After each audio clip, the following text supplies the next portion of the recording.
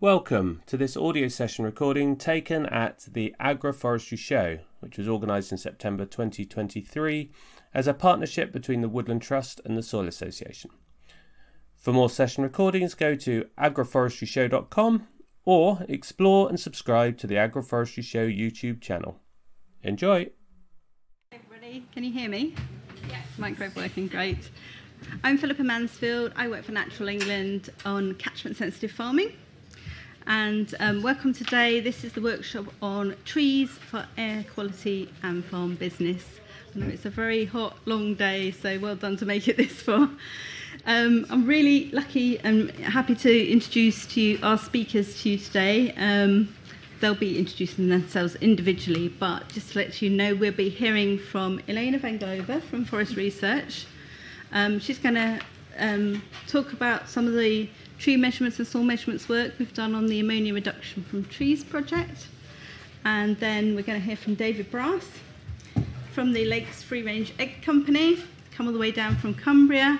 And we're going to hear about his farm business and how he has introduced woodlands as ranging areas for the hens there. And Paul Arkle, who's also come down all the way from Cumbria. So thanks Paul and David for making that big effort. He's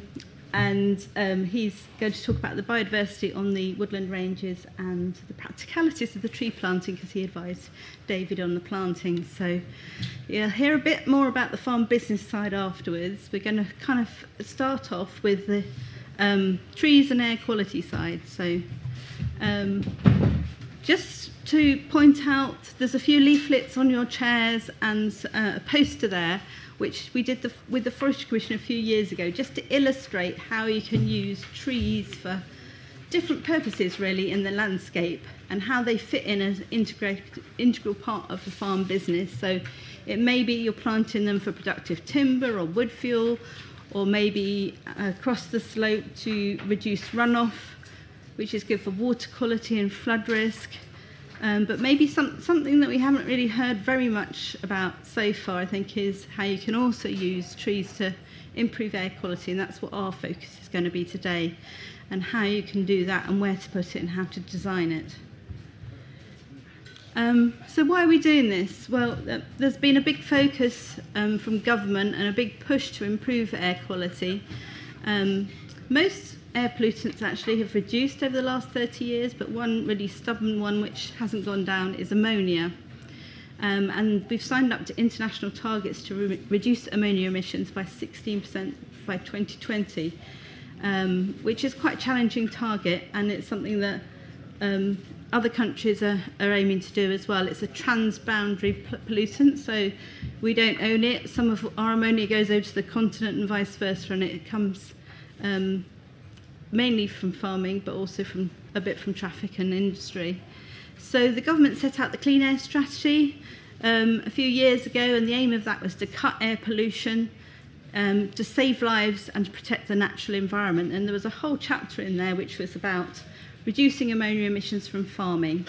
And it's all mainly about things like manure application, slurry application, covering slurry stores, housing, and all those rules are going to be consulted on later this year and gradually be kind of brought in over time.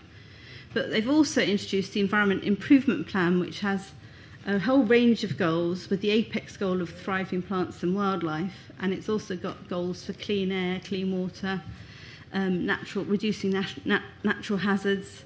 And they've said as part of that, everything is interlinked essentially, so you can't achieve the biodiversity decline without addressing ammonia emissions, because it's having such an impact on the natural environment. So these are the types of impacts that ammonia has. So first of all, human health. So ammonia, it's a gas, NH3, nitrogen and hydrogen. It can get transported, and it's a very reactive gas. It reacts with other pollutants in the atmosphere, and it can form these very fine particulates which can cause heart and lung problems, low birth rates, higher death rates. So, and it's linked into traffic pollution as well. So Some of the studies that have been done have shown that 40 to 60% of the particulates in urban areas actually are derived from ammonia, which means they're likely to have come from rural areas. So it's all interlinked. And ammonia also affects the natural environment. So lichens and mosses are particularly sensitive to very low concentrations of ammonia, so 1 microgram per metre cube, so that's a tiny amount. And so bogs and heathland habitats, for example, are sensitive because of that, and that reduces the capacity of those habitats to store water in the uplands, for example, and to store carbon, because those are important functions of those habitats. Also, ammonia can be deposited dry or wet as rain, and that causes enrichment, so it's nitrogen essentially. So that means that you can smother out some species and reduce biodiversity, and it can cause acidification. So those are all the reasons why we're looking at ammonia, and Plant Life have actually said that the impacts of nitrogen deposition, which includes nitrous oxides as well from other sources, is much more immediate than climate change in terms of the impact on plant life. And it can also affect woodlands. So ammonia and nitrogen deposition, according to the Woodland Trust, is one of the greatest threats to ancient woodland, and particularly if you think about the characteristic ground flora of ancient woodlands, can get outcompeted and replaced by more nitrogen-tolerant species. And then lichens can be an integral part of ancient woodlands as well, and woodland funding, so those are sensitive to ammonia. So where's it all coming from? Well, 87% of ammonia emissions come from farming, so I'm afraid it's very much in the frame for where we go to see where we can reduce ammonia emissions, particularly dairy and beef sectors, and then pig and poultry, and a lesser amounts from other livestock. And if you look at the farm as a whole, the biggest proportion is coming from housing, so livestock housing, and then followed by slurry application, fertiliser application, and then manure storage, hard standings, and small amounts from sewage and digestate application, although those bits are increasing with more digestate use. So that's where we need to focus. And one of the solutions that we have, it's not reducing the ammonia emissions, but capturing ammonia emissions from farming by using trees. And this is what we looked at in the field experiments that we carried out in 2020 up in Cumbria and then later in Shropshire, where we collaborated with David Brass here with the Lakes Free Range Eggs and Paul, and Elena from Forest Research, and UKCH, who can't be here today, were leading the research in the field on this. So there was some evidence in wind tunnels and some modelling of the effects, but there wasn't much field research done. So we wanted to know really how effective were some of the woodlands that are out there on farms at capturing ammonia. So we looked at 5 farms. So 4 of those were poultry, 1 was poultry and dairy, and 1 was a dairy farm. So all the poultry farms had ranging woodland areas, and the dairy farm had a mature woodland. And then we followed that up with a field trial in Shropshire, which had a narrow tree shelter belt, and that was on a broiler farm. And we did some surveys of farmers, and the aim was really to see whether there's enough evidence to get this into a grant scheme, and provide advice to farmers on it, and also to develop the guidance and tools to tell farmers how to do this. So this is what's happening, and this is a kind of diagram which Sim, who was working on the project with us, developed, which kind of shows you where the ammonia comes. So you get a plume of ammonia coming out of a chicken shed. Even free-range chickens go in at night, and then there's high levels of ammonia produced. But as they pass through a tree shelter belt or a kind of small block of woodland, the concentration of that ammonia will reduce, and it will start to disperse out, and you'll start to get mixing within the trees. And if you have a protected site just beyond your woodland, what you're aiming to do is essentially get the concentrations down low enough by the time it gets to the protected sites that it's not going to be damaged by the ammonia levels. And ammonia is a very sticky substance, so as I said, it's very reactive. So if you've got wet surfaces like leaves, then it will stick readily to it, and it's also taken up through the stomata.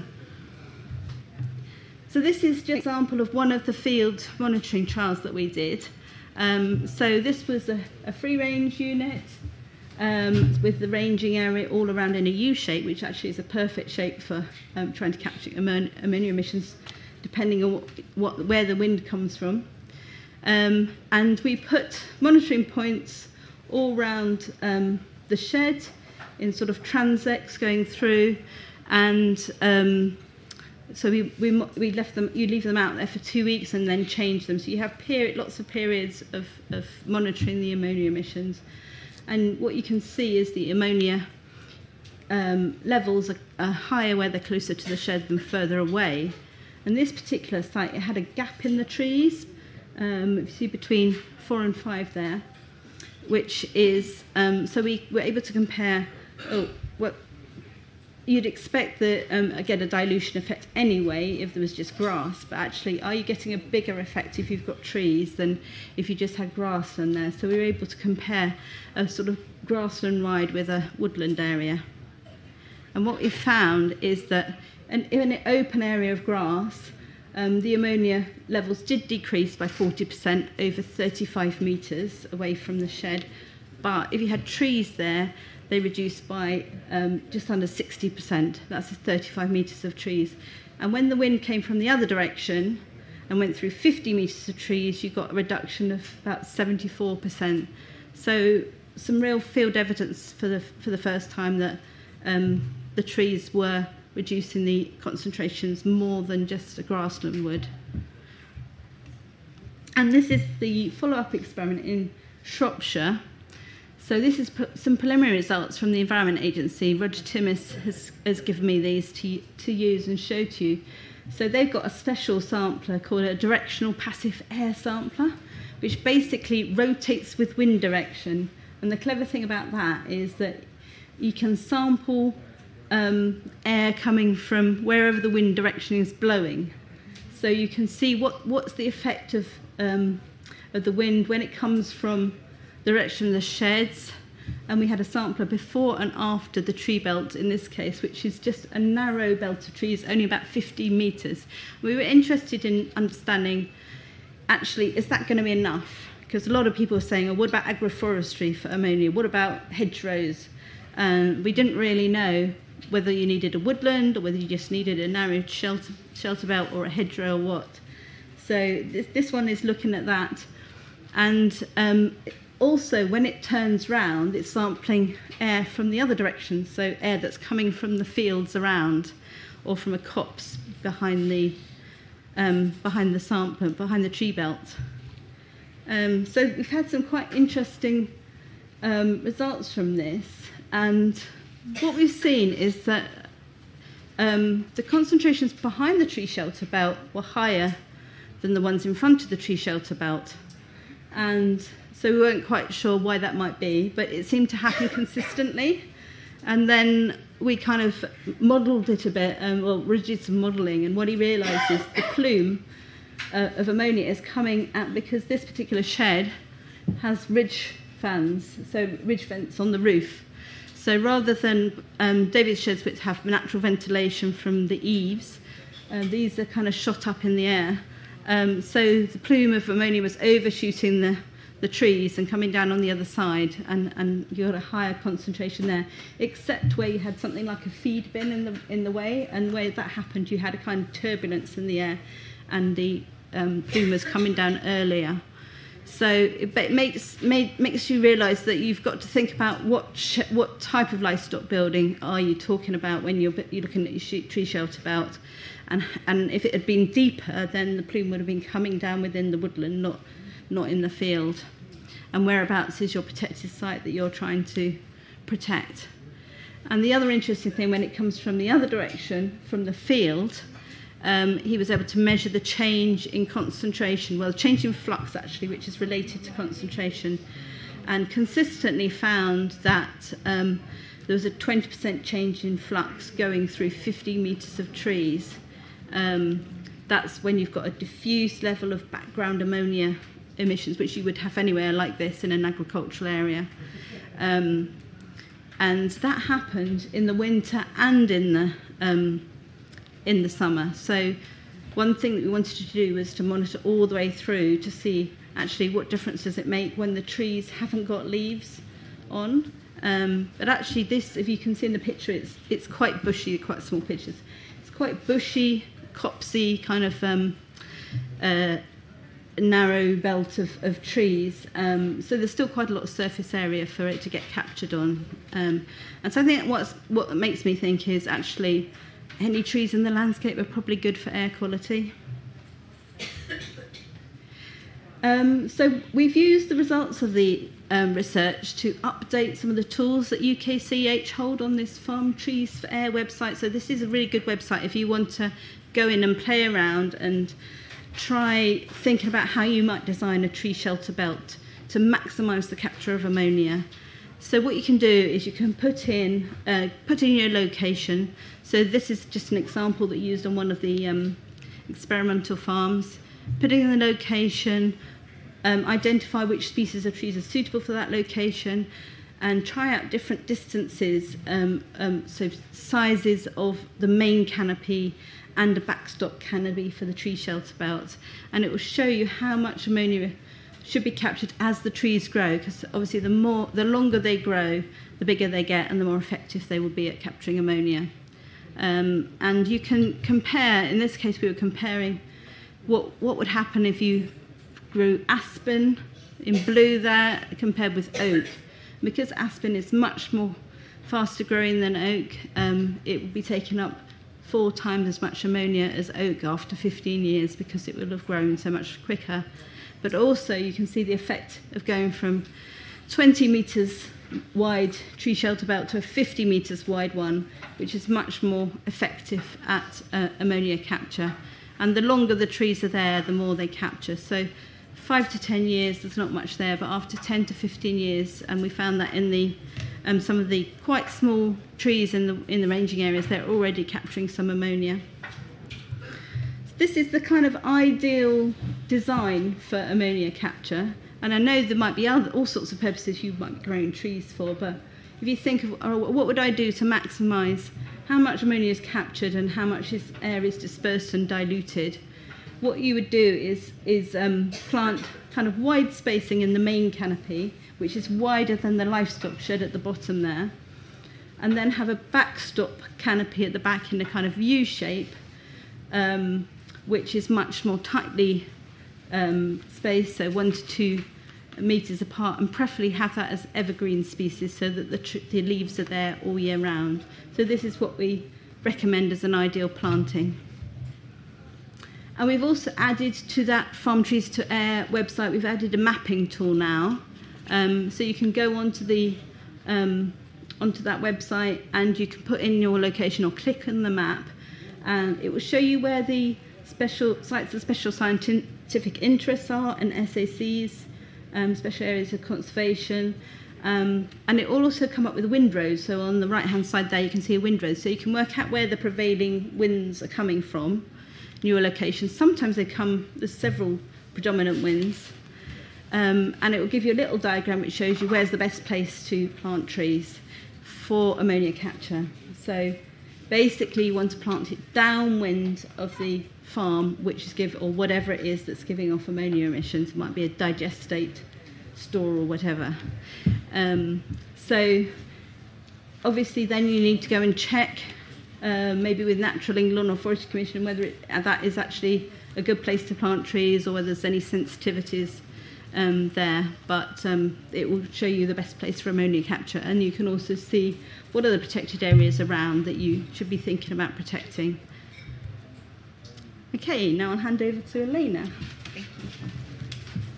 Thank you, Philippa. So after Philippa explained about all the projects we looked at about how much trees can capture the ammonia, we wanted also to understand where that nitrogen goes to, and where is it into the tree, and does it go to the soil, how it's recycled, and whether it's leached, whether it's gone through the as a greenhouse gas, and also whether there is any impact on the ecosystem, because as Philippa mentioned, nitrogen is a good thing for trees and for soils, but and for microbes, but up to what limit it is good, where we know that if the system becomes naturally saturated, it could become reverse its impact on the wider environment, and also on trees and soils, like health. As a forest researcher involved in this art project, we went to the farms, the same farms where the ammonia has been measured, and we measured the trees, different parameters of the trees, their growth, as well as the uptake of nitrogen and carbon. Estimation, and we looked also at the soils with the help of now Kaiser and Katie. I want to acknowledge they're in the audience. They very recently brought some soil data from from one of the farms, but we're still to evaluate all the other farms. And I'll show you a few results from the Shelter Bell Stroke hedge farm in Shropshire. So what was our aims? To look, as I said, where is the nitrogen, to assess the canopy of the trees through different parameters, physiological, but as well chemical parameters. We measured tree diameters, tree height.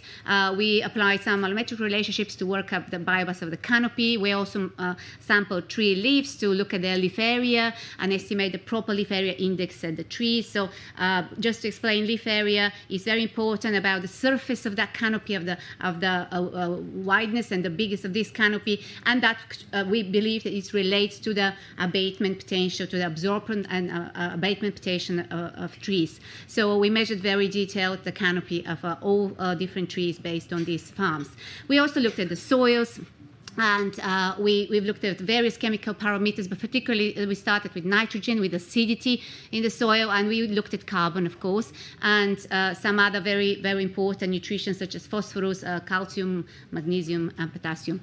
And one very interesting thing we wanted to look is like how actually this nitrogen could impact also the soil health in terms of soil biodiversity, and how that links to the soil functions. And I'm not going to show you data on soil fungal communities and bacterial communities, which is just Katie is pulling together, but I could tell you that there are some very interesting results there as well.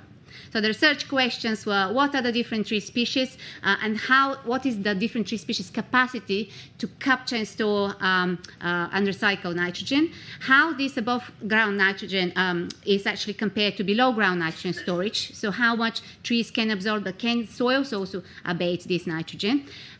We also wanted to know whether nitrogen impacted carbon. These are very, very direct links between nitrogen and carbon. We wanted to know whether the nitrogen impacted on carbon capture, again, within the trees, but also within the soil. And the last but not least, which I'm not going to touch on, is what are the influence of nitrogen inputs on the soil biodiversity.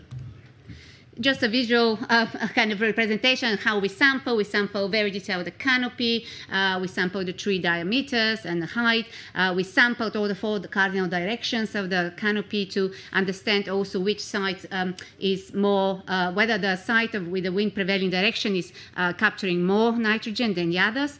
And that was the case, I could tell you from now on, because I'm not going to present the 4 cardinal directions. And we sampled the soils, and we've analyzed all in the laboratory at Alice Holt, which we got physical chemical laboratory. This is some of the results to touch on. These are all the tree species put together from all the 5 farms in Cumbria, and there's 4 parameters on the 4 graphs. One is the height on the top left, then we've got the diameter down, and then the right top is the diameter. Then we got leaf area index, which is the one at the bottom, and next to is the canopy nitrogen uptake of these different tree species planted in the shelter belts. So you could see what we can say, straight away, is that the fast-growing tree species, such as poplar, willow, like ash, alder, birch, they are actually having much faster growth, and they are having much higher leaf area, and also they are taking much more nitrogen in their canopy. So this is really something which we could have expected, and we could calculate that. So, for example, the tree canopy uptake of nitrogen ranged between the different species between 1.5 to 50 kilograms of nitrogen per hectare. You could compare that with, for example, the nitrogen input through deposition, which is actually at the critical load. So critical load for forestry is between 12 and 15, even 10 to 12 kilograms of nitrogen per hectare as a deposition input. You could say how much trees can actually take up nitrogen. They could take up to 50 kilograms of nitrogen per hectare if they're fast growing, and they will do it faster if they're fast growing, as Philippa mentioned in her slides. And yeah, we could compare now the faster growing with the slower growing trees in terms of how much they can take.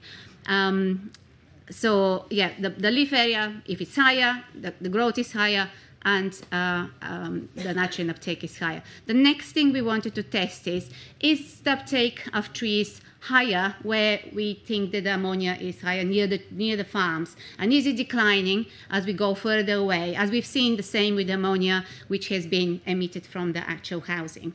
And these are the graphs. We've put it together the same with distance from the farms, from the poultry sheds, away within the 120, 150 meters to cover the same gradients of ammonia we've measured as a gas. And this is again the tree species height, diameter, leaf area index, and nitrogen uptake. And you could see very clearly that the trees near to the farm have been growing faster during that nitrogen input. They were having higher leaf area and canopy growth, and they were taking much more nitrogen.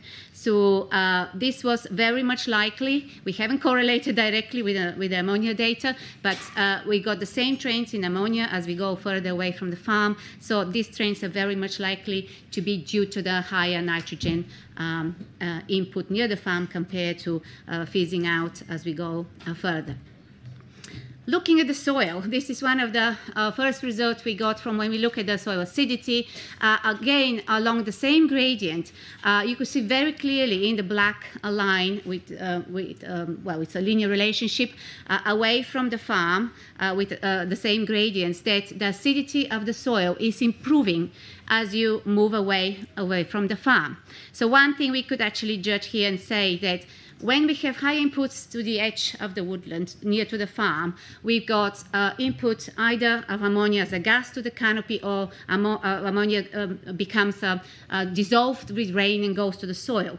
So when it goes to the soil as ammonium, this part of the nitrogen gets nitrified into nitrate. During this process, acidification happening. So we could from only these results, we could say that there is high nitrogen cycling through the nitrification process within the soil, closer to the farm compared to further away. And this is partly due to the higher N input, but also higher tree growth and higher root growth and cycling of nitrogen. And also microbial activity are higher due to this input of nitrogen. One other thing I want to point out here is that we compared the soil acidity under the tree shelter belt compared to the soil acidity outside, near the farm, which is actually not planted. And you could see that in the red line. So the soil pH in an open area is much lower compared to the soil pH under the trees. And just say these trees were mostly broadleaf trees, and we know very well that broadleaf trees can buffer the acidity in the soil. So there are two very important results here with the gradient we've seen, but also the difference between planting trees and what trees of this nature, and especially on a quite acidic soils to start with because of the ammonia input, can benefit the soil acidity. Well, improve the raise the soil alkalinity. Let's put it this way. So as we know, soil acidity is very much linked to lots of activities, microbial activity, fungal activities in the soil, and the processes, soil functions are dependent on soil acidity. So I would not be surprised that lots of the other factors we are finding here are going to be dependent on soil pH due to the nitrogen and nitrification. The next thing we look in the soil is carbon. We know that carbon and nitrogen are usually positively related. And that's exactly what we see here. So this is the soil organic carbon, again, in the first graph on the left, going from the farm towards along the gradient. And you could see that the soil organic carbon is significantly declining as we move away from the farm. And the next graph is about the nitrogen. It's not significant relationship, but it's still, you could see that it's going down in the same direction. So what we can say that, for example, first of all, total nitrogen was much higher under the trees than in the open area. This is another justification. The trees has actually taken that nitrogen from the air and inputting into the soil. I mean, it's not only this impact, there is also a nitrogen fixer along these trees, but this is a very well phenomenon of obviously scavenging nitrogen and inputting into the soil. So you could see that the nitrogen, for example, under the trees is 5.8 tons per hectare of nitrogen per hectare compared to open area 7 to 8. Oh, the opposite, actually, sorry. So, yeah. So what we can say from this is that planting trees as a shelter belt around these farms can aid significantly the nitrogen capture, not only in the trees, but also in the soils. And this can aid carbon sequestration.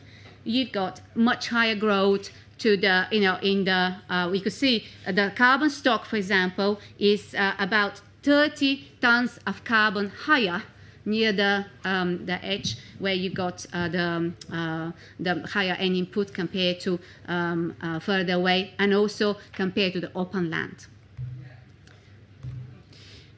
Just wanted to flag another important result we found about soil phosphorus. We all heard about the talks about talking. Obviously, agricultural settings are usually related to higher phosphorus inputs and also risks to leaching these inputs to open waters or downstreams. And so I think this is exactly very important result here to see how trees, which are on the black line along the shelter belts, have reduced, about half, 50% the soil phosphorus in the soil.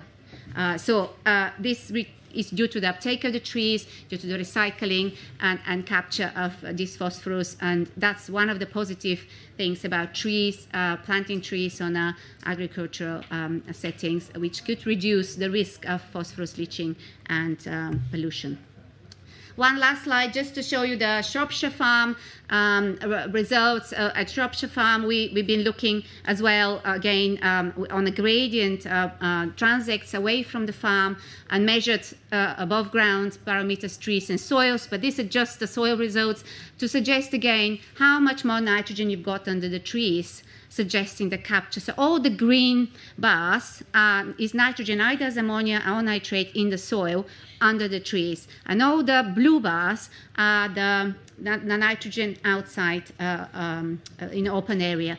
Again, this is 5 times to 10 times higher nitrogen in the soil due to the scavenging. And this hedge there has been for longer time than the than the shelter belt. So this is more also a cumulative effect of the trees absorbing the nitrogen and putting it into the trees, but also into the soil.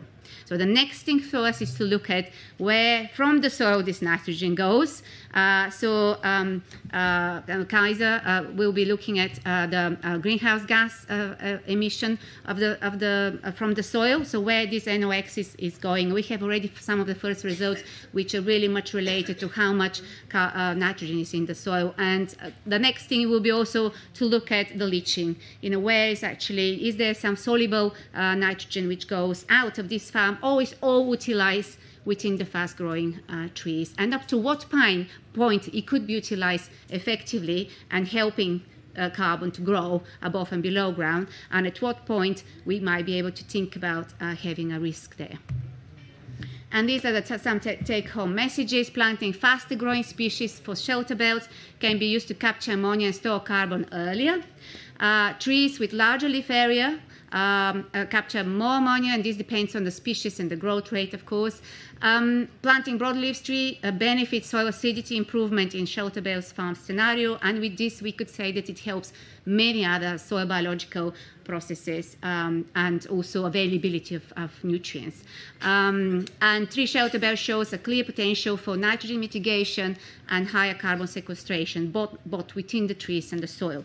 So just want to say this is continuing. We are using these farms for measuring more below ground and above ground parameters as part of our agroforestry projects, which just launched from DEFRA, which Alice is here, and Mike Peirce, who are with me, we are leading on these projects, and we're going to be asking, well, maybe later, if people want to offer sites for agroforestry in addition to these farms, for us to go and measure about the benefits and carbon and benefits above and below ground of tree in farms. Thank you. Thanks, Elaine.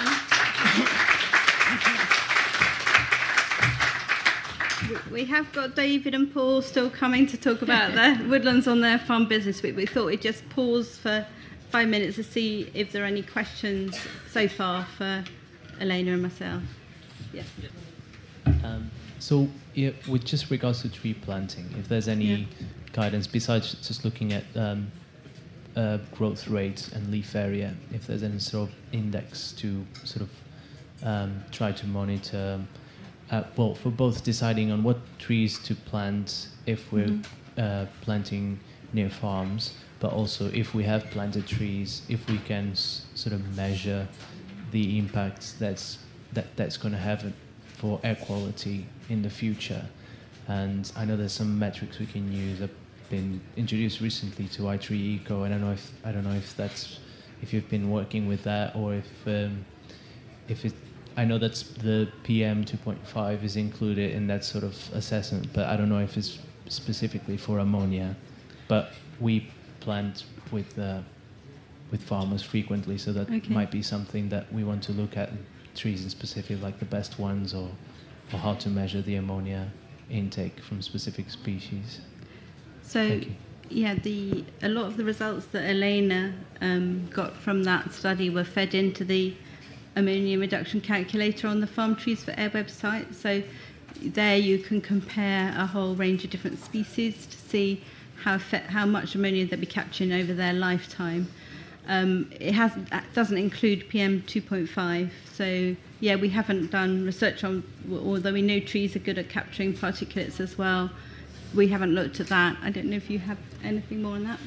Yeah, I just want to add that, yeah, on the two, first of all, when you give the location is linked to ESC, our ecological site classification system. I don't know whether you've heard of that too, but if you're not, Mike Peirce from FR is going to do 2 stands tomorrow, and I think ESC is on this. So what ESC does is actually gives you the species suitability for future climate, and particularly for the location you are on, based on soil type, nutritional status, water status of the soil. So you've got a list of 3 species suitable to grow on this location to start with. So that was the first part of the module, of the tool. The next part, which we were populating with all this data, it was the modeling about which CH is MODAS model. They use MODAS model, which actually is a very detailed model about the exchange of ammonia within the canopy of the trees, which is being populated by tunnel manipulated experiments. But we now are populating which trees, which leaf area index, and how that changes through the season. And depending on the species selections from ESC, you could then, the next step is the model calculating the leaf area index of that particular species, and that feeds into the ammonia abatement graph, which Philippa shows you. And currently, we've got another DEFRA project on natural capital, and we are doing a air pollution model there, and we're expanding on this model at the moment. This is what we've done it only for young trees, for 15 years old, or 10 years old, basically, shelter belts. But now we are using the National Forest Inventory database, which is of 15,000 points across the UK, to calculate above ground tree parameters, including leaf area index, for different ages, for different tree species, for different mixtures, and make a lot of scenarios for these tools. So that would be an average taken from that countrywide data. An average was each species? Yes, yeah, we started with oak and Sitka because we had a lot of data from it, because we could even have on a, that would be spatially modeled, yes, but yeah, it will be not that certain for species which are not as present, and we got less database, but for oak to start with and some other species like Sitka spruce, we could use them as a model for conifer and broadleaf to start the two and the modeling approach like that. But yeah, there's lots coming along, and I'd like to hear that you said this index. Is there some other projects you mentioned about index, or? No, it's just that. So I work for Essex County Council, and I work for the tree planting project, and we're trying to measure how much pollution will be absorbed and also carbon storage. You could use that model. Go there and play with it, and if you have any questions, yes, send it to us, and yeah. Okay, thanks. Great. Thank you very much. Really good question. Okay, I'm going to hand over now to David to tell us about why trees are good for farm business. Thank you, Philippa. I'm going to have glasses to read the screen and not to talk to you, so it's going to be complicated. Sorry. Dave Brass, farmer from Cumbria. I'm the wellies in the room, I guess. And unashamedly hug trees and bunnies. Didn't when we started. We've started planting trees. We have about 150,000 free-range chickens on our own farm, about 30,000 organic free-range. But we also set up and just kind of grown an egg marketing company that has 80 other farmers now that supply us in, all with 25% of their range is planted with trees. So we know a bit about trees and chickens, I guess, and there's no downsides. It has been a long journey, and I could go through all the reasons why it was a long journey. Most of it taken with Paul here as a FWAG advisor years and years ago when we started planting trees, but I'm not going to go through all of them. It's the journey we've got to where we've got to is what really does matter. The only thing that wants to mention there for any people who's advisors in this room is farmers ain't foresters. Don't ever think they are, because you'll mess it up. We did. For the first 5 or 6 years, Paul and me were bouncing off each other. He understood trees, I understood chickens. We didn't understand the gulf between them, did we, Paul? And then when you roll that out onto farms and getting other farmers to look after trees, they can't, they ain't foresters. They just need somebody to point them in the right direction. It's a very short journey, then they understand, don't they, Paul? That's one of the downsides. Benefits, they're all there in the list. Primarily, you're improving the welfare of your birds. We didn't do that to start with. We did it as a marketing exercise, but very quickly we realised there was welfare benefits to what we were doing. Then we did a bit of work with McDonald's, actually, in the food service, funding some science to show what are the welfare benefits. And it was things like the shade it's shade, and the birds don't like extremes of climate, shelter from predators, and all sorts of other stresses that make them all legging it back into the shed at every opportunity. So you reduce the stress. With an animal as small as a chicken, you get better quality product, more of that product, and less of them die.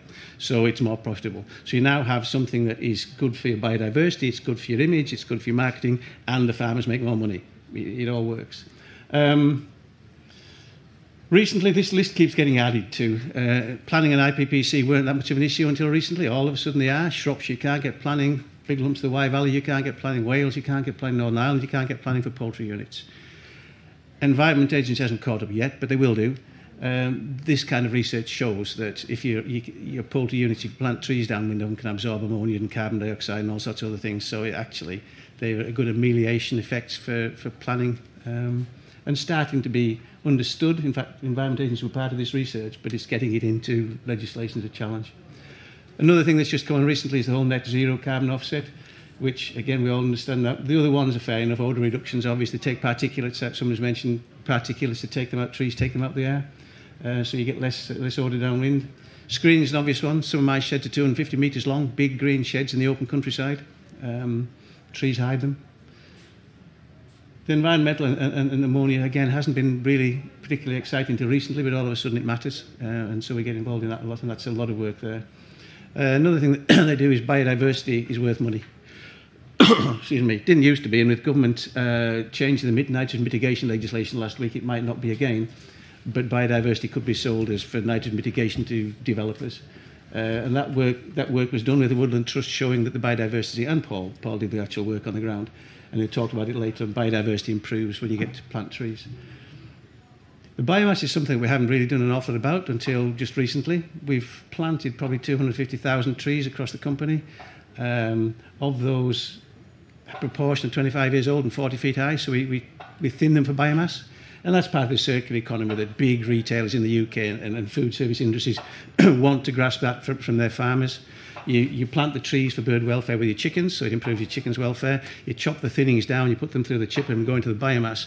I have two 200 kilowatt boilers that work 18-hour days, flat out, 7 days a week. And we keep them entirely fueled by the wood chip that comes off 50 hectares of deciduous woodland. They grow as Elena was saying, they grow really well to trees in that sort of environment. So that's a significant improvement. That's probably 40,000 quid's worth of biochip that cost us 5,000 to produce as an offshoot from our tree plantings. That last one is a kind of obvious one. That one grows on you. I've kind of talked about the cash benefits of it and all the other benefits that come with it, but actually there's a business case for it. You get reduction in seconds because you get better quality eggs due to less illness in your birds, reduction in mortality, reduction in farm seconds. That's a little bit anecdotal because a lot of farmers sell their farm seconds at the door, so it's difficult to scientifically work out in a research project how but at a minimum of 3% in production there. So basically on a 16,000 bird unit you get 10,000 quid a year better off just on your production. And it costs you half that to plant the things in the first place. There's no other investment that gets its return on capital in 6 months. Well, not that I know of, other than solar panels, perhaps. There are a few issues, of course there are. I've deliberately made the printing on this slide small because the issues are small. Industry lack of knowledge was a problem. We've spent 25 years working on that, along with people like this and Woodland Trust and others. Personal lack of knowledge, we've just discussed that, one Paul and me bouncing off each other to try and get things right for chickens. We've kind of got past that. And we, with our own farmer producers, we very much try to educate them as we go along on how to look after the trees and how's the best, most beneficial way to do that. One of the key ones that probably was an issue is if it's under-drained, heavy land, you get some farmers that say, I don't want to block my drains with tree roots. There's ways around that. You can plant trees with silver birch and things like that with a shallow rooting, or between the drains with trees that don't have a widespread rooting. So it can be fit. And landlords sometimes as well had issues because you're reducing the value of your land. But that's getting less. Certainly in Scotland it's disappeared as forestry land becomes almost as valuable as arable land now. And what I can say is that when you start doing it, attitudes change. A bit of work we did with Paul and the Woodland Trust 10 years ago. Paul, as he went around on his annual visit to all these farms that he does for us, was asked to ask a few questions. One of them was, would you plant trees? Any more trees? And he asked 62 people that question. 2 of them said yes, and 60 said no. Surprised me. I saw a surprised face down there. Surprised me too. He asked the same question 10 years later, when these things weren't this high in a tube and causing work, would you plant more trees? It was exactly the opposite. 60 farmers said yes and 2 said no. So it just shows that they grow on you. And I think the benefits of them grow on you as well. Philippa discussed on the ideal for ammonia planting plan. This is my bit diagrammatical, but ideal planting plan for a practical farm. The orange thing on the far left is the chicken shed with a prevailing wind left to right. The whole light green area is tree planted with deciduous woodland, suitable to the area it's planted in. Planted in rows around the shed. You can see the arcs. That's the rows of trees, 2 meters apart in the rows, 4 meters apart between the rows, 4 or 5 meters, something like that. The dark green blobs are the backstop that Philippa mentioned. In most countryside areas around in England, the last thing you need is a whole stack of pine trees planted in so all these backstops planted around out of pine trees, around these ammonia plantings, look like pine forest, not what you want. So we actually put the blobs within the first 70 metres. So those are woodland, larch, they're Scots pine. So you get the year-round greenery, but it's hidden in among all the deciduous trees, so you don't see it. So it doesn't look like a pine woodland. Then beyond the 70 metres, on the far side, on this side of them, where the sunshines are, that's what's ideal for your biodiversity. So that's 50% sunlight, 50% glade shade, so that the chickens love that, and that's absolute peak maximised benefit for your biodiversity. Paul gets really excited about the moths and things in that. And that's what it looks like in practice. We stood in this sunny bit, looking back towards the chicken shed. So as you look back through the trees, eventually you can't see the chicken shed at all. And that planting's around about 15 years old. even deciduous trees on grade 3 agricultural land with high nutritional levels on it grow really fast. It's not like you're planting them on woodland. And if you can't sell high standard, high quality, welfare friendly eggs from a view like that, you need to give up, frankly. A few other takeaways really. It's just, and aside from that, the research that we did showed there was improved welfare. The RSPCA assured, which 95% of egg producers in the UK are part of, well, free-range egg producers are, accepted that as being sensible, so it's part of the code of practice now, so that sort of engages the whole of the UK free-range industry, which has meant that we're 26 million better off without knowing about it because of the better cash benefits, and it's responsible for planting 1.5 million trees. I've been working with Paul for over 25 years now, so just like to thank him, because that's been a symbiotic relationship when we got the first things ironed out, Paul, isn't it? Yeah. And for the last 10 years, people like the Woodland Trust, CEH, a lot of the research on ammonia, and then Philip at Catchment Sensitive Farming, are all contributing to the science-based, to prove the science behind what we're actually doing. So that's me and my farming bit. Thank you.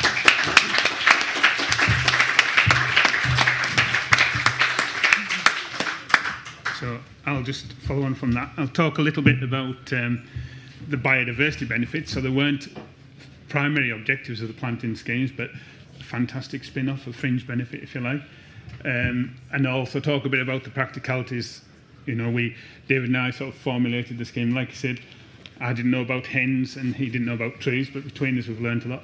My wife's learned a hell of a lot about hens as a result as well, more than she ever anticipated. But it's all interesting stuff, like I say, and it all makes sense to me, and in a way. So this is kind of a flagship one. That was one, and David talked about attitudes there. That farmer's one textbook that he saw the trees as part of his farm infrastructure, you know, as much as the packing station, the hens, the ventilation, because he knew there were benefits after what the sort of work that he'd done with David beforehand. So that's, you know, he's really looked after and he's reaped the benefits now. So I'll just, like I say, I'll explain about how we sort of came up with the idea. So David's objective was canopy cover for hens, really, reduce the stress, you know, predators flying over, whatever, and on a day like today, you know, sunstroke, I guess, sun tanning, yeah. And but it had to be a manageable system as well. The more manageable your planting plan is, your planting scheme is, the more likely that management's likely to be undertaken. So we were looking for something that was workable on a hen range, so a fairly unique design. So over the years, we planted in clumps and things like that, but really for practical purposes, because one of the key things on hen ranges is that you can manage the grassland, that's for biosecurity and the worm camps and things like that. So we wanted something that the farmers could relate to, if you like, in terms of conventional grassland management. So we came up with the idea of rows of trees, over 20%, 25%, and sometimes more of the range, but we're looking for that minimum.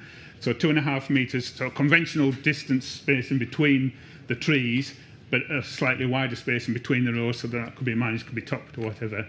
Fast-growing hybrid trees, because we did want an early canopy cover, wanted, you know, canopy cover as soon as possible after the new ranges were established, invariably on fairly improved agricultural land, wasn't it? So it's actually quite a good starting point, really, for tree planting, including conifer trees for winter cover and latterly, kind of serendipitously, for ammonia capture and, you know, sort of diffusing ammonia plumes and things. But this is where my environmental bit, my conservation interest, I did a master's in native woodland ecology, really enjoyed that and like the sort of dynamics of native woodland. So I said, well, let's try and incorporate or use a model that's based on locally native woodland types around, particularly around the ranges, you know, up in Cumbria, I would say upland mixed ash woodland. That's a bit unfortunate because we can't plant ash now, but we exchange that with sessile oak and things, but inherently a sort of native woodland type of mix. Now, it's not like a woodland because it's linear and things like that, but what it is, in the end, you change the structure of the grassland as well as the tree cover, is a lot of woodland edge. And as we go around sort of helping year on year, if you like, particularly after, you know, the first few years after planting, to make sure farmers are looking after the trees, help them get over those early frustrations, if you like. And I'll go into those a little bit shortly, but the idea is to sort of have something workable that reflects that sort of native woodland type and is relieved to that the broadleaf trees actually have a benefit as well. So that was borne out. It's a good guess. So from doing our annual visits, it's like an advisory visit rather than a policing visit to make sure the farmers have put they're looking after these trees because they are an important part of the production system. We were lucky. We talked to the Woodland Trust, and they very kindly agreed to sort of fund a study, a sort of 4-year study, actually 5, but what first year was a pilot, to look at what biodiversity we're getting. These, imagine a greenfield site like this with a hen shed, and then we plant a native woodland mix within that, certainly sort of composition. And how does that biodiversity change over time? It's just curiosity, but it was a really fascinating thing to have a chance to look at. So, a real sort of benefit and really enjoyable part of the job instead of just filling forms in all the time. So we did it because David's long-term commitment to tree planting. We had a good cross-section of sites, new sites that were just starting to establish, and ones that had been around for a while, and the trees were very much part of that, an established part of that local landscape. So we've had 3 sets of 3 sites. We looked at bird sort of interest. A friend of mine, ex-FWAG colleague, did 3 surveys over the year. Bats, we did like a passive bat survey overnight on each of the ranges each year for 4 years. Butterflies, we did transects. They're all conventional sort of or slightly adapted survey techniques, but then moths was light trapping with mercury vapour light in this case. And we also wanted to look at ground structure, so I devised a sort of way of assessing that because it's fairly unique. You've got mown sections and then between the trees tussocky sections, so I wanted to see how that may influence, and then obviously developing canopy cover as well. So over those 4 years, so if you think bird species, about 59 species of birds within these range, which from, like say, a few years ago were greenfield sites, fairly uniform monocultures to be honest, and 12 of those were on red list. Song thrush, imagine the sort of ideal habitat, sort of grassland mixed with wood trees. And bats, from the survey, we were getting bats on every range, whatever age it was. As soon as you plant trees, that was attracting them.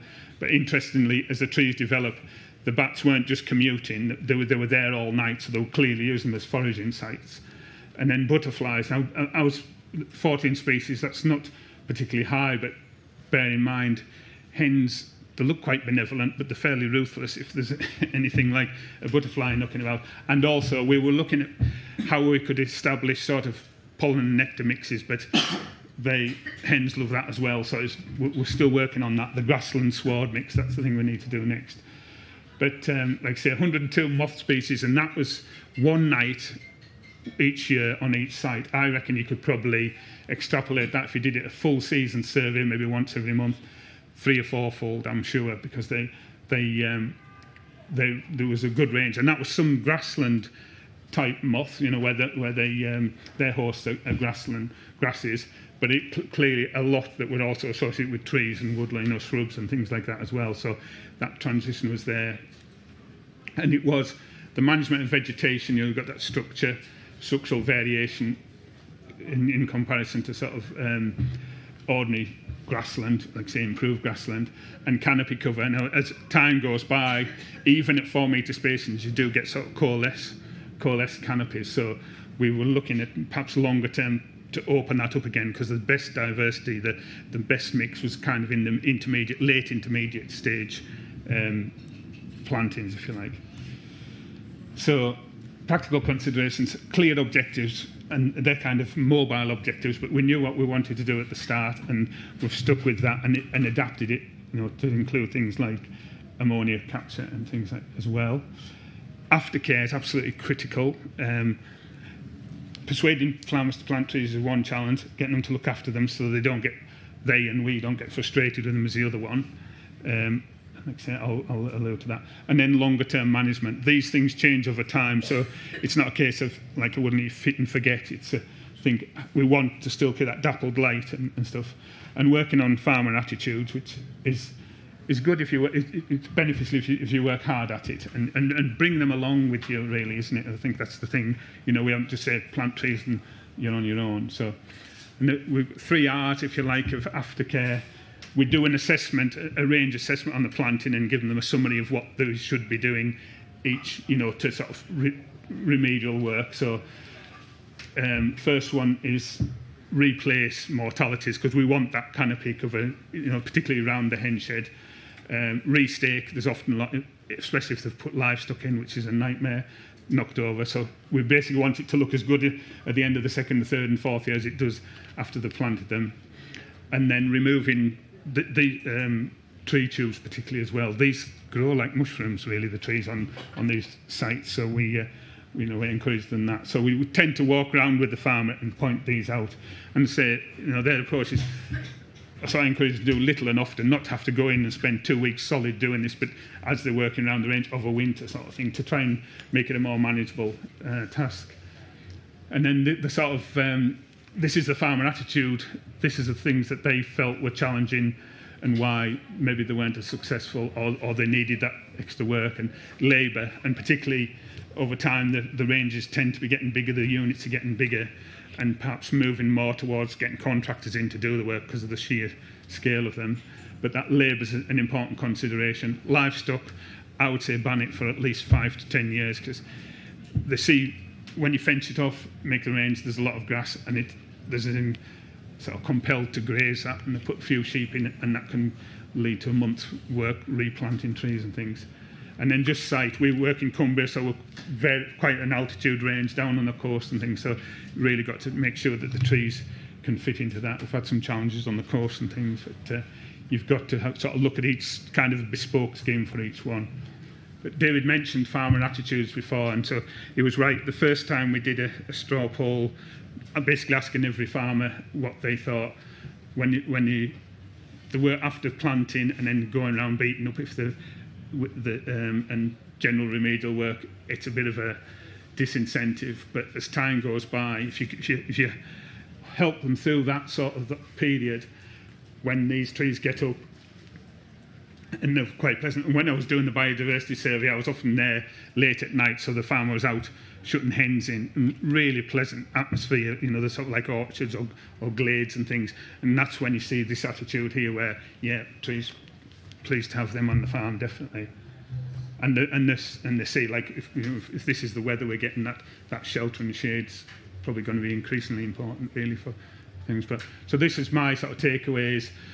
Ongoing advice, practical advice that they can relate to, and don't assume, like say, that farmers know it's not another crop, it's quite a different, there's a lot more subtleties in terms of the care and things, but that those, you know, if you can encourage them over that hurdle, then they'll reap the benefits, and so we all will, really. And it's a case of sticking with them as well. We certainly go out every year for the first 2 or 3 years, you know, till we can see they're getting established, and go out the first year to check if they've done what they're supposed to do in terms of planting, and what might sort of need some beating up, whatever, and then go back and just make sure they're still there. And like I say, it's an advisory visit, not a policing one. That's the thing about keeping them on board. If contractors are doing it, make sure that they have an aftercare sort of agreement as part of it, so that we will get that sort of canopy cover that we're looking for. And then ongoing advice, it's often a phone call or something like that, and it's kind of building up a relationship, isn't it, with, you know, you have your producer groups and things like that, so it's being there, because I think that's probably one of the biggest drawbacks at the moment. There just isn't necessarily, you know, when I worked for FWAG, there was sort of various points of contact locally, and I think this is one where it sort of shows that that's still value. So that's kind of it, really. But fantastic project, career highlight for me, because it's so uniquely mutually beneficial, commercially and environmentally. Brilliant. Thank you.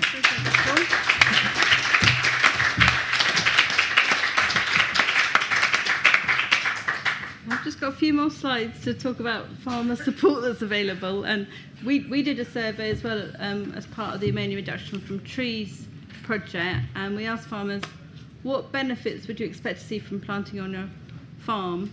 And you can see the biggest thing that came out is wildlife and environmental stuff. They really understood that, they got that. They weren't so sure about farm business benefits, but some of them did identify them, particularly poultry sector has started to see the business benefits. And when we said what would motivate you to plant tree shelter belts or woodland on your farm, kind of loud and clear grants, funding, financial incentives, also some support and advice and assistance as well, and that practical advice that Paul has been talking about. It's interesting to hear about how the attitudes changed once they got experience of planting trees. We also found that and once we'd done the experiments done the farm trials with the farmers in Cumbria, and they had some guidance from Bill Bailey from UKCH on what was happening on their farms and how, and he ran through the ammonia calculator with them. They were much more positive about tree planting than before they knew what they were doing and what the benefits were. So, yeah, in terms of woodland creation, some of you will know this already, but one of the things that we managed to do as a result of gathering enough evidence, really, on trees being effective for capturing ammonia, is to introduce a new description within the countryside stewardship for tree planting, which allows trees to be planted for tree shelter belts for ammonia capture, and then we link to the guidance there, and you can get some advice from catchment sensitive farming on that, and it requires CSF approval to make sure that it's designed in a way that will be effective. Also managed to get that into the England Woodland Creation Offer slightly late, so we didn't get the kind of stackable extra bonus payments for air quality that you've got for water quality and floods, but you can actually use UK and it's got really high rates of payments for designing tree shelter belts for ammonia as well. Also, there's other grants for planning as well, and there's all sorts of, as we know, lots of new opportunities for green finance and funding trees as well, which are coming up. So it might be something that will be there in the future, maybe with carbon credits or nutrient mitigation, possibly, if that goes ahead, or private funding. Woodland Trust also offer these schemes, so trees for your farm, for agroforestry, and more woods and more hedges. So more woods, I think, has been used for tree shelter belts as well. So yeah, you can ask them. And all these Forestry Commission, CSF, Woodland Trust and others can provide advice on tree planting, or how to use trees for, in our case at catchment sensitive farming, we're aiming at improving water quality and air quality and reducing flood risk. And we work with the Tree Action Plan delivery team in Natural England to work out where the sensitive areas might be that you might not want to plant trees. And we also offer broader advice on farm practices and farm infrastructure changes that you can make for those benefits. So if you're interested in having a look and playing with those tools that I was describing and designing a tree shelter belt for ammonia capture, I've got a few clinic sessions offered in the Woodland Trust gazebo tomorrow. If not, have a look at our tools, and there's a summary of the research trials on your chairs there. But really the key messages hopefully you can take home to today are that trees can deliver for farm business and for environmental benefits. They improve air quality and biodiversity. The larger, the leafier the tree and the deeper a tree shelter belt, the more effective it will be at capturing ammonia. Clean air is good for humans and nature. And farmers are more likely to adopt tree planting if they understand it or experience it. And there's lots of advice and guidance and grant support out there available, so make use of that. And thank you for listening, and thanks very much for all the speakers.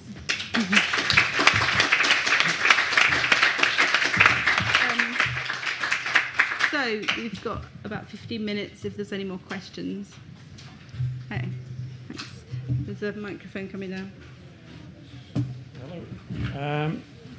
One question I'd like to just ask. What's the planning authorities, what's their views on this one? Obviously, you involved the EA, so I'm just wondering what Natural England and the local planning authorities, are they sort of on board with this, or are they? Is that a bit of a ongoing challenge?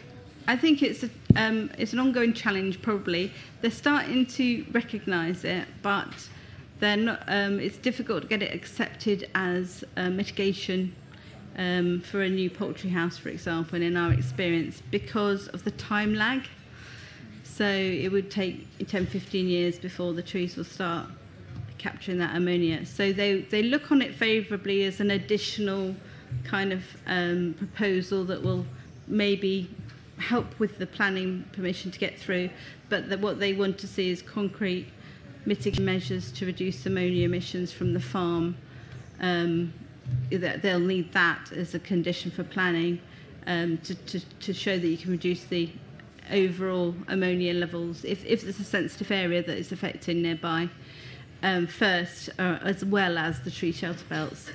But we're hoping that as people get to know more about it, it might become more accepted.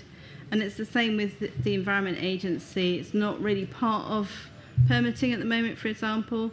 And for example, those ridge vents and in the broiler shed, one of their mitigation measures that they suggest to blast it out and dilute it, but that just kind of moves the problem on, and it doesn't really, that's not really helping if you want to capture ammonia either. It makes it more difficult, actually.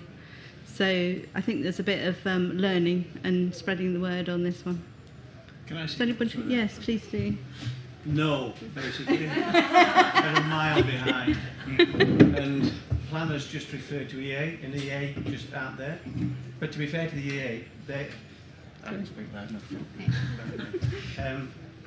haven't got any way of changing best available technique. We're left Brexit.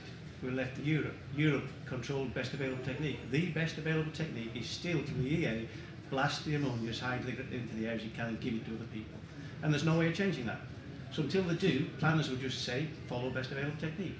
EA will just say, follow best available technique. And that is not what this research shows. So it needs intense lobbying from everybody in the room with parliamentarians to say, change the regulations. Thank you. Sorry. Yes. Just to say congratulations, because it's a fantastic, just seeing the way you've worked together from, farmer level, research, everybody together. It's just a fantastic example of the way things should be done to make things happen on the ground. Also, I suppose the one question was, Elena, your research was really interesting. I know whenever the CEH changed the model from the alpha to the beta, we had been playing around with it a little in Northern Ireland with like a 30-metre backstop and shelter belt. We were getting like a 25-30% reduction in ammonia, and then when he changed over to the alpha or the beta model, that reduced to 6. So with your research with the 5 farms and the one in Shropshire, will that be integrated to try and improve those figures to make it more attractive for farmers, and even for the planners to say, this is a big percentage mitigation, or reduction? Yeah, that's the aim to do, to constantly improve with more data as it come in, and more specific data on tree species, on the mixtures, and to be more precise. But we constantly improving, and especially this year by December there will be much more improvement in the model, because we are feeding as we speak the model with a vast diversity of data on trees. Spacing, tree species, tree mixtures, and aging, because this is what we were modeling before the leaf area index with age, but now we could actually, use measured data from the National Forest Inventory, which is amazing opportunity. Paul, there's a lot of biodegradable tree guards out there. Have you had any experience with using any of those with the ranges, the chickens, and which works best? Not yet, no, we haven't really. They generally use certainly 0.9 tubes, because hens can do quite high, but that's something with all the planting plans I'm involved in, looking away of, because there's a worry there's going to be a heck of a lot of plastic left. Not so much on hen ranges, because that's kind of more close quarters management, but the bigger schemes elsewhere, isn't it? That's going to be an issue. So I work a lot with the Woodland Trust, and they're looking at that. Maybe even more higher density bare planting and accepting that you're going to get losses, but overall they'll be maybe more manageable that way. Hi. You know, for the areas where you want to have the moths, butterflies and pollinators, could you not just have little circles of exclusion zones with chicken wire? Potentially, but I would really like something to try and keep it practical, something that the farmers can relate to. If we did that, my worry is that the chicken wire would get trashed and the hens would get in and they would have a field day sort of thing. But it's looking, you know, I'm interested in doing a lot of work with farmers on like herbal lay type things, or certainly more diverse grassland swards, and maybe that's the next step at least, because there's quite a bit of grassland as well as the trees, so it's an opportunity anyways to explore certainly. At commercial farm level, you've got to keep it simple. If you have things like that, it works fine, but when somebody's driving down the road with a topper to get the grass down there, don't see it and just blow over it. I think we can learn experience to keep it as simple as you possibly can. I guess with some of the ranges, they're sort of rotated, aren't they? They're sort of almost like a paddock system. So there's an opportunity there, like a longer rest period. I'm doing a lot of work on regenerative farming with farmers, so that long rest period seems to reap benefits for, well, soil health as well and biodiversity. So that's work in progress, definitely. Yeah. What we've had in 25 years is never a year when it's been the same. It's always, it always develops, it always changes. It's a living plan, really. The last 7 years have been ammonia, but there's always something else comes into there. It's kind of fun. Yes, it is. Yeah. On that herbal lay idea and any trees that you plant, are you looking to try and substitute that for any of the chicken feed that you use? Somebody asked me that earlier on today. You've got to be awful careful using trees as sources. We have some crabapple and some hens will eat the apple. What you've got to remember is that chickens are egg-laying machines. Genetically, they're the most advanced farm animal there is. You shove food in there, egg comes out the other end. It's ideal to maybe balance up an amino acid level, or slight protein anomalies, perhaps to put a high level of an intense protein in there. But as a general feed, volume feed, you don't want to do that because you dilute it too much the standard corn ration wheat ration that they eat and soy. So there's possibilities, but you do have to be careful. We plant a lot of willow, and if you work with hens, you very quickly work out they're the stupidest animal on the farm in some ways. And one particular flock, after planted willow, was 15% of the planting for 20 years. One particular flock on one particular farm decided it wanted to eat willow. The whole flock decided it wanted to eat willow. Every willow in the place was stripped leaves. Willow is high in oxalic acid, aspirin, effectively. So that's why farmers used to feed it years ago to the sheep, because it was a good painkiller.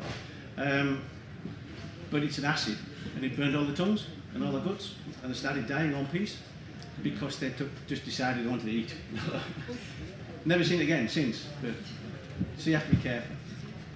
So I was just thinking with the reduction in soy that we can use in animal feed, trying to substitute for that protein source. We're looking at that. We've reduced our scope 3 carbon by about 70% just by changing feed, but that's more North American soy, reducing the soy in the diet, substituting with probably as you substitute with sunflower. Not sunflower comes from the same South American countries. We put in a little bit of beans. Beans have wrong balance of amino acids. It's difficult to do it, but you can. But there's no reason why not to. Insects probably not a source. The waste streams that they say is a magical answer for insects actually aren't waste streams. You know, such as Morrison's, they feed all their bakery waste to the black soldier fly larvae for protein for the hens, but actually that bakery waste was going to pigs beforehand, so it wasn't waste really. So there's a bit of smoke and mirrors and greenwashing and all sorts of stuff in that, so you have to be careful again how you interpret that. But yeah, there's options, but it probably won't come from trees. I thought I missed my chance there. It's a really simple question for you, I think, but my brain is, I'm too hot to work out the maths. It's 2.5 metres by 4 metres, 1,100 stems per hectare, right? Because you said 1,100 stems per hectare, and you were saying 2.5 metres by 4 metres, and I was like, is that the same? It is. There we are. That's good. Maths works out. That's all I wanted to know. Okay. I think everybody's hot and tired and flagging. I'm definitely flagging. So, yeah, Jess, thanks again, everybody, for coming along and hearing about it. And big thanks to Paul, David and Elena for talking today. It's been really interesting hearing you. And I pick something up new every time, which is great. Yeah, thanks for coming. Bye. Thank you for listening. We'd like to thank our lead sponsor, Sainsbury's, and our other major sponsors, Farmers Weekly Transition, Forestry Commission, and Till Hill, and all the attendees for making this show such an overwhelming success. To get advice and support for your agroforestry project, either visit woodlandtrust.org.uk/plant or soilassociation.org/agroforestry.